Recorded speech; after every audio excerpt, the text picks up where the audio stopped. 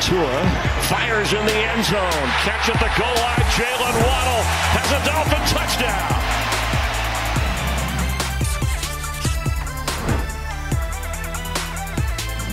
What's up, guys? My name is Johanna Torres, and you're watching Dolphins Today, coming to you from the Baptist Health Studios right here in Miami Gardens.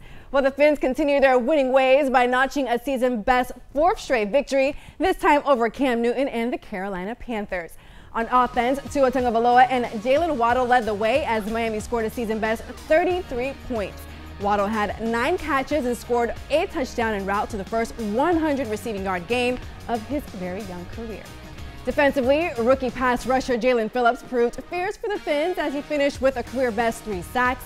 Phillips has 5 total sacks during Miami's 4-game win streak, which includes 2 double-digit dubs.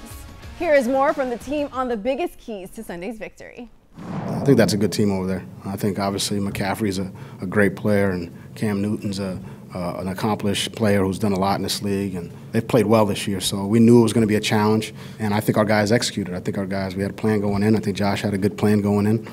Put together a good plan for us defensively. We executed the plan. We got off blocks. We made tackles. The highs and lows of a game, the ebbs and flows of a game, I think our guys kind of withstood some adversity.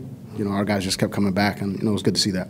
Yeah, I seen he getting a little frustrated though, I feel like our defense, we did that to him, and we just got to feed off that, try to get every quarterback to feel like that.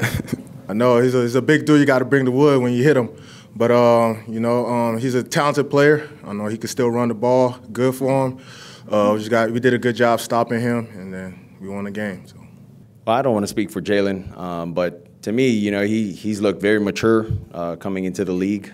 Just seeing his development as a receiver, working against man, knowing the spots in certain zone defenses to be in, to get himself open, I think he's done a great job.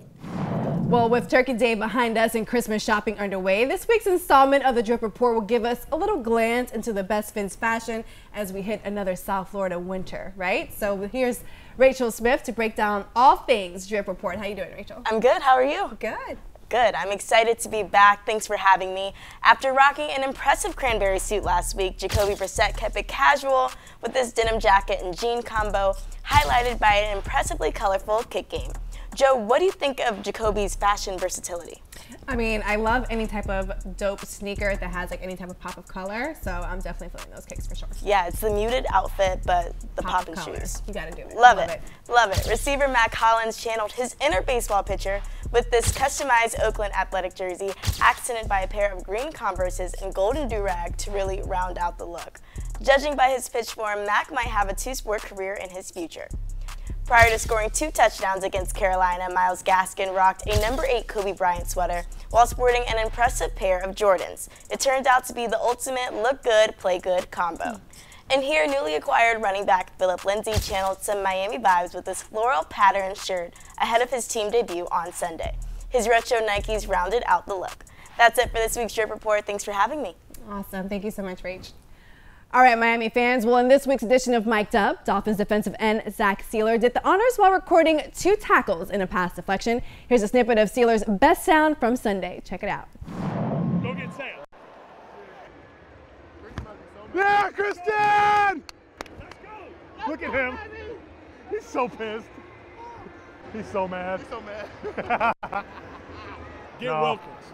He had 1 play. All right, you're nice. I would love that, but no. Yes! Yes, Christian! Yeah! Yes, I got him! Yes! Hey, you owe me.